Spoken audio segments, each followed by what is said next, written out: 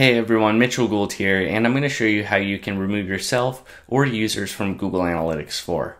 So to do that, you're going to want to log into the GA4 account that you want to remove users from. And then you're going to go to the gear icon where it says admin and click that.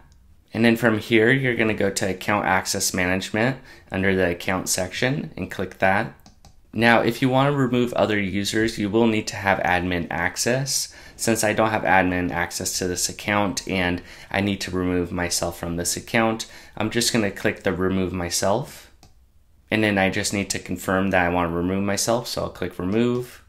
And then once I refresh, I won't have access to the account. So it says missing permissions. So that's how you remove yourself, or you can remove other users if you have admin access. Let me know if you have any questions on that and I'd be happy to help you out. Thanks for watching and have a great day.